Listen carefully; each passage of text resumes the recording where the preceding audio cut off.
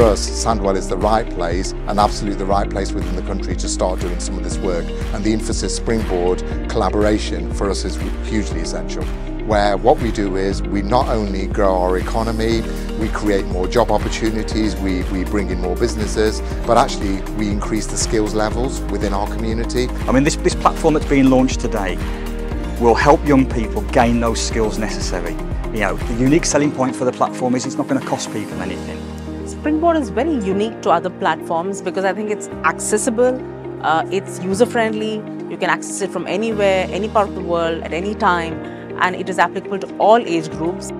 I think Sandwell, like many local authorities, are facing challenges post-COVID. We've seen the effects of digital poverty on our children and young people, and we absolutely want to make sure that we are working as a partnership, as a system, to be able to address those particular challenges for children and young people, and our residents too.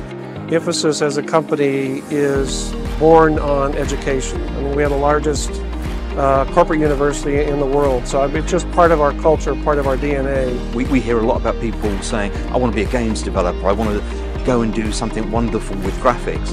But if we don't provide them the opportunities to do that and the skills necessary to develop that, for them to grow their careers, then we failed as a society. What we hope it does is, we hope the Springboard provides a lot of positives for the people of Sandwell and more opportunities.